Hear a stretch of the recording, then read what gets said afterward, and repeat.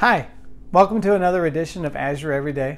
My name is Bob Rabaki and I'm a consultant with Pragmatic Works. And today I want to compare and contrast Dataflows and shared datasets in Power BI. So this is a question we get occasionally with the release of Dataflows, and now that we can share Power BI datasets across reports. What are the differences between them? When should I use a Dataflow? When should I use a dataset? And so I want to talk a little bit about that today. So I want to do a review of how data flows and data sets are the same, or things that they have in common. So they're both based on Power Query. Both are created with Power Query, so accessing different types of data, doing the mashups of data from different sources together, merging data together, combining files, all that good stuff that you can do in Power Query is available in both a data set or a data flow. And once I have my data pulled in, I can create custom columns or measures using DAX, and I can do that in both cases. Both data flows and data sets can be refreshed on a scheduled basis, so they have that in common. And either one can be used as a data source from Power BI desktop. So if I want to create a report, I can connect, among other things, I can connect to an existing Power BI data set or a Power BI data flow. So of course they have a lot in common. But I want to talk about a couple things where they start to separate and where there are some differences.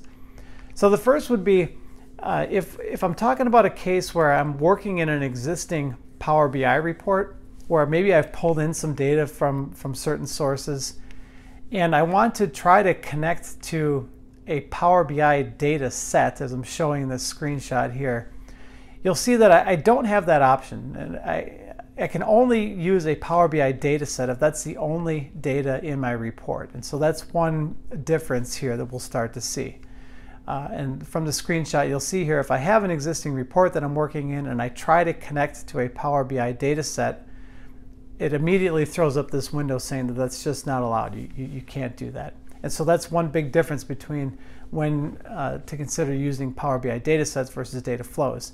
With an existing report where I've got some data already pulled in, I can still connect to a Power BI data flow. So that's one big difference. Now another difference between them is if I connect to a Power BI data set on a brand new report, I'm getting all of the data and all of the entities in that set. Whereas with a data flow, whether it's a new report or an existing report, I can choose individual entities in that data flow. I don't have to connect to the entire set.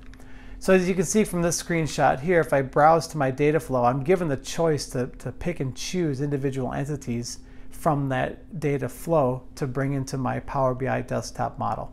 And so it gives me a little bit of flexibility there. So a couple possible use cases for when you might want to use data flows. A couple that we've seen maybe are if you've got some business users that have done some curation of master data, for example, and maybe they've used Power BI to do that, they can convert that work to a data flow and create a series of master data entities that can then be integrated into your report. That'd be one use case for that.